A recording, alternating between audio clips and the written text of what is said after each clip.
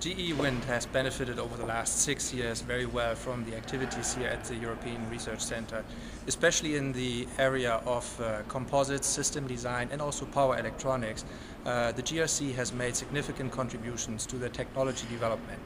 Now with the installation of the controls and power electronics COE here at the center, we will accelerate the transformation from the technology into really new products into the market. And I think this will get us the leading edge products faster into the market and help our customers to implement even further good renewable products and to achieve the targets for 2020.